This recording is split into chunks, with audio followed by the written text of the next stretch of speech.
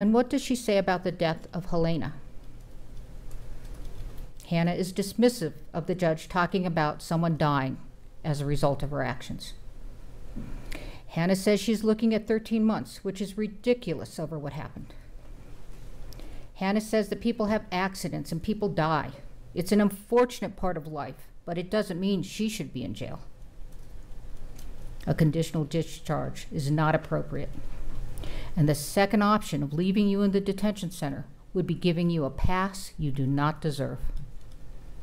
I did not hear you take accountability in your allocution. You said you were sorry. You were sorry, but not you were sorry for what you did. You were sorry for it and hope they can find peace. It was your attorney that had to tell the court that you were remorseful. The word remorse, a deep regret coming from a sense of guilt for past wrongs. That's not you. You're hereby sentenced as follows. Stand. I am sentencing you to 18 months of incarceration at a New Mexico Women's Correctional Facility. I find that what you did constitutes a serious violent offense.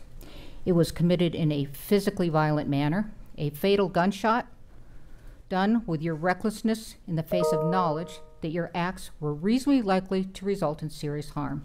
You were the armorer, the one that stood between a safe weapon and a weapon that could kill someone. You alone turned a safe weapon into a lethal weapon.